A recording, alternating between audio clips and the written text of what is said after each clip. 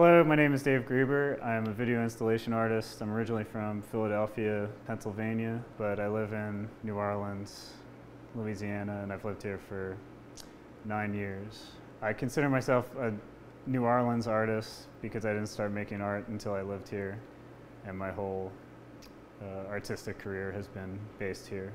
So I went to school to learn video and film and stuff like that, and I've always loved the craft, and I always knew that that's what I was going to do, but I didn't like the applications for it, and like what it was preparing me to do was to work in commercials basically, and it really kind of didn't jive with my spirituality and my view of the world and stuff like that, and it's been a source of friction for me, and kind of all of my art sort of comes from these two places and this conflict. Like, how do I want to give something to the world instead of taking from it?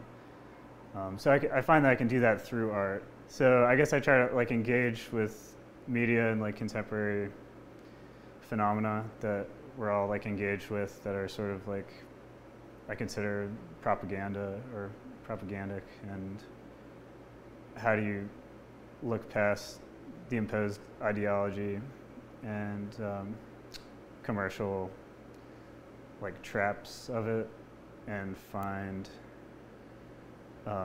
something more meaningful behind it. I moved here in November '05, so it's kind of right when people were starting to be able to come back into the city. I feel like I started in New Orleans with that, a total blank slate, and I've watched it over these years grow and become what it is now. I think all my work is sort of the New Orleans spirit and manifestation, which is ultimate joy in the face of hardship, and almost hysterical party in the face of extreme disaster.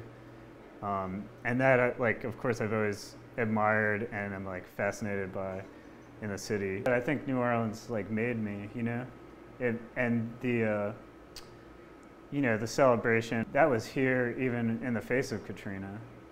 And I mean, that was kind of the most amazing thing for me to see, the way that people would react to that. That's what is so special, I think, about New Orleans.